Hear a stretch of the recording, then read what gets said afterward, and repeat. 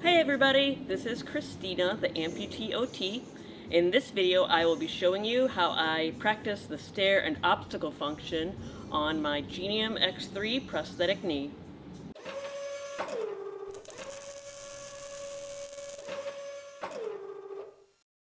The Genium X3 prosthetic knee has a function that allows users to go step over step upstairs and also to step over obstacles. But just like everything else related to being an above-knee amputee, being able to use the stair and obstacle function functionally takes a lot of practice. In order to engage the stair and obstacle function, which from here on out I'll just call the stair function, you have to quickly extend your hip and then flex it, which causes the prosthetic knee to bend. Of course, this means that you must have sufficient hip flexion and extension strength and range of motion in order to trigger the function. Also, since the knee flexes behind you, it's a good idea to make sure there are no obstacles behind you that you might hit, like your dog. After I practice triggering the function on level ground with no obstacles, I'm going to move to stepping over obstacles. As you can see, it usually takes me a couple of tries to trigger the function to the point where I'm not exactly expecting it to occur, and so I have to trigger it and then trigger it again to make sure I can actually go through the motion of stepping over the obstacle. There are much easier ways to step over an obstacle with an above-knee prosthetic leg, and so obviously this way, if I'm not trained very well in doing it, is not very functional. Because instead of just using one of the other ways to step over an obstacle with a prosthetic leg, I'm sitting there trying to trigger this function a couple of times before I'm able to actually do it. Here's what it looks like when I'm stepping over an obstacle without using the stair function.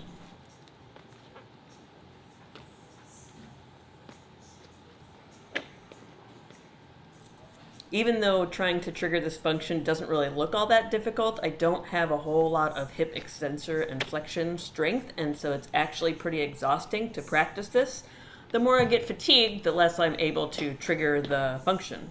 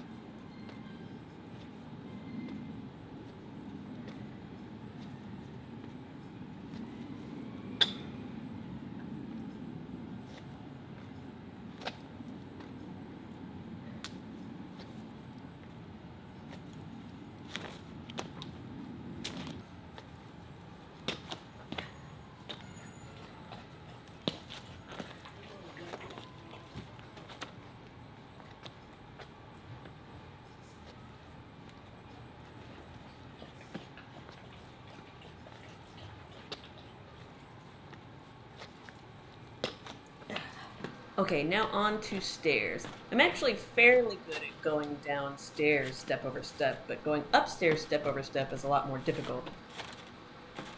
You still have to trigger the function, and then you have to use your hip extension to power yourself up the stair, which is really difficult because my hip extensors are pretty weak. As you can see, going upstairs step by step for me right now is not too functional because it takes me a couple of tries to trigger the stair function. My hope is that with continued practice, being able to trigger the stair function will occur more naturally, and then I can use the stair function to walk upstairs instead of one of the more traditional ways of walking upstairs as an above-the-knee amputee. But right now, it's obviously not particularly functional.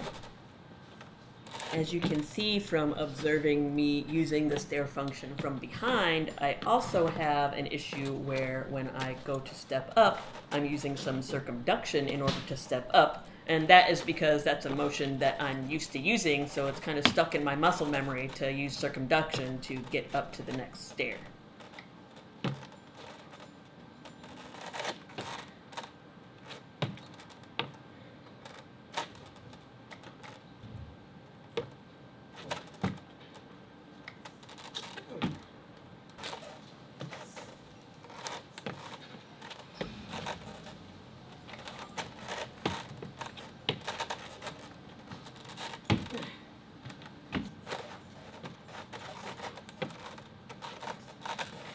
Okay, that was a good one. I used the stair function for all 3 stairs. You might notice that it is a little bit easier for me to trigger the stair function when going upstairs versus triggering the obstacle function, which really it's the same thing when trying to go over an obstacle on flat ground. And part of the reason for that is that I am supporting myself with the handrail when I am going upstairs versus when I'm trying to traverse an obstacle over flat terrain, I'm not holding on to anything.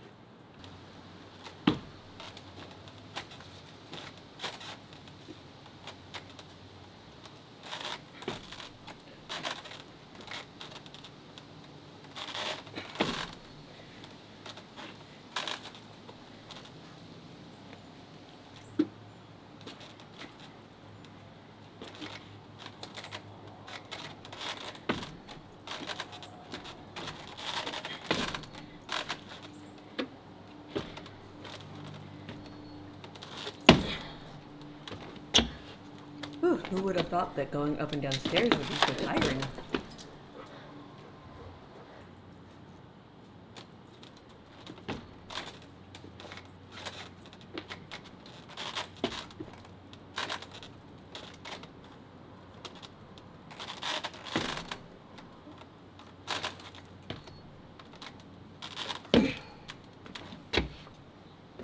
My hope by showing you this video is that in a few months or a year, when I show you an update video, I'll be much better at doing both of these movements.